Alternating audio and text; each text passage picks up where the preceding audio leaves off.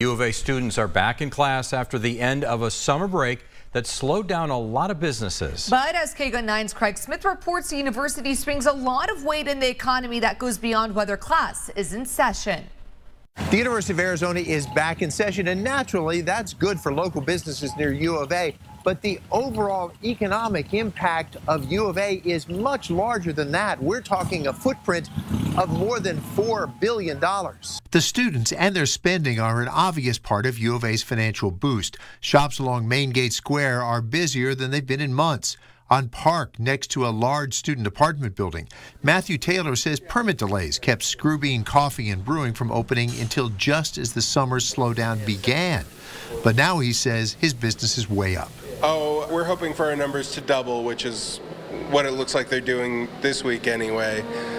We've got 600 students who live right across the street in the apartment building, so it's just massive for us. A series of studies helps us measure the broader part of U of A's economic footprint.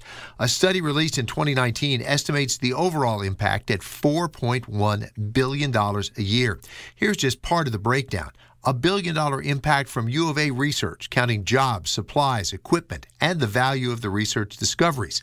$779.1 million from students and almost 5,200 jobs related to them and their needs.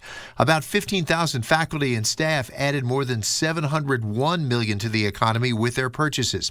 Sports and other university events bring in visitors and spending.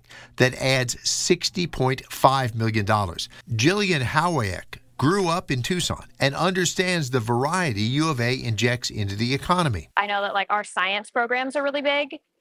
For example, our space program is one of our big things. We have a medical school. Those things are those are huge. Those bring a lot of people, and they they invest a lot in the economy, and they bring, aside from tourism, but research and recognition across the country. Near Park and University, Craig Smith, KGUN 9.